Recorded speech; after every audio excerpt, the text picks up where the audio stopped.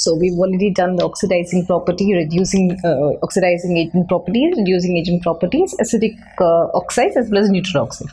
So let us come and learn one more important reaction which is related to the structure of carbon monoxide, that is a reaction with metal carbonyls. The main aim for us to learn this particular reaction explains the structure. Till now we have studied the nature of carbon monoxide. Now this is going to explain the structure. So basically when I write the structure of carbon monoxide, it is like C triple bond O. So 1 2 3 4 5 correct. So 1 2 3 4 5 6 7 8. So octet finished is completed. 6 and 7 8. Now these are your lone pair of electrons, correct, and this is your sigma bond and this is your pi bond, 2 pi bonds. Now what happens is, because of this lone pair of electrons, yes, on carbonyl compound, this particular carbonyl compound it starts donating its electrons to a metal atom. That metal atom has a vacant orbital present in it. This type of bond formed between a metal atom and a carbonyl group is called metal carbonyl. They combine to form metal carbonyls, and the type of bond formed is called coordinate covalent bond. Coordinate covalent bond, or it is called dative bond. Dative bond. Yes, fine. So now, because with this concept, I am going to use or take this carbon monoxide and add it to a metal atom, nickel. So together, as I said, it's going to donate its electrons to the metal orbital, which has a vacant orbital, yes, present in its subshell. So it together forms nickel. Put a square bracket. So this is called coordinate covalent bond formation. These are called coordinate covalent compounds. Let us write coordinate covalent compounds. And the bond formed is called dative bond or coordinate covalent bond. Yes. Now, suppose if I take platinum, one more metal atom, I'm going to introduce how many carbonyls are there? 4. Right? How do I name this? Tetracarbonyl nickelate complex. We call it as tetracarbonyl nickelate complex. Now suppose if I take platinum, I'm going to take this. Again, it's going to form a carbonyl complex. Platinum carbonyl group, 5 ligands. 5 are donated on the sides of platinum. So we go to pentacarbonate. Yes, platinum complex, and we calculate the oxidation number. So how many? 5. So this is how it's going to donate its lone pair of electrons. This is related to the structure, so it's very important reaction. Please note this reaction. Again, a coordinate covalent complex formed, pentacarbonyl platinum complex, and calculate the oxidation number. Yes. Now after this metal carbonyl, so how do I name this? This is reaction with metal carbonyls. Okay, done.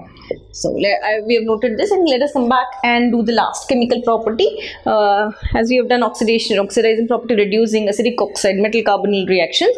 Now one more important reaction with or reaction in the presence of sunlight. So with this we have completed all the reactions. Very important reactions I've dealt with. So again, let us divide this page. You have carbon monoxide and carbon dioxide. Reaction in the presence of sunlight. Reaction in the presence of sunlight. Yes. Now this is also the same heading. So when we are writing reactions in the presence of sunlight, observe carefully. Your carbon monoxide, I said it is poisonous or toxic in nature. So what does it do? Your carbon monoxide will combine with chlorine present in the atmosphere, which exists as free radicals Cl and Cl, free radicals. Yes, this reaction occurs in the presence of sunlight, and this, when combines with chlorine atom, it forms a compound called phosgene, that is COCl2. A very famous question. This is in grade 12 also they have phosgene. So what is this? Phosgene is also poisonous in nature. So what happens? If this concentration of phosgene is less than 2 ppm parts per million to 3 ppm, not a problem. It means problem means you will just have eye irritation.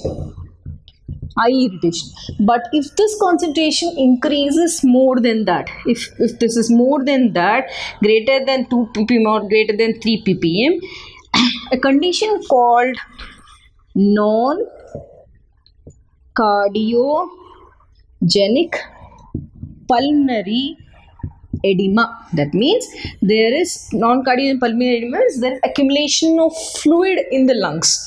This causes this phosgene inhalation, it causes accumulation of fluid in the lungs, and that condition is called non-pulmonary, I have to write pulmonary edema.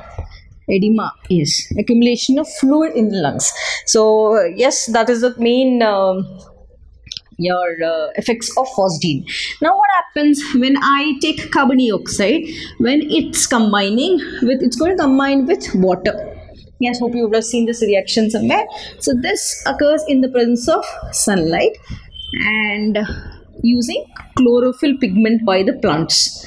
Yes, you very well know this reaction, this type of reaction, the carbon dioxide, 6 carbon dioxide combining with 6 water molecule in the presence of sunlight using chlorophyll prepares a food reserve for plants. What is that? Glucose C6H12O6 plus 6 carb oxygen. So this is your reserve food or food for your plants. This whole reaction is called what? It is called photosynthesis reaction. Photosynthesis reaction. So just observe, carbon monoxide in the presence of sunlight, it combines and forms phosgene, a poisonous gas. But the same, this carbon dioxide, it combines with water, forming a reserve food for all the plants around us. So this is your photosynthesis reaction. This is your poisonous release of phosgene gas. So the main reason for me giving together is you will have a comparative study between both.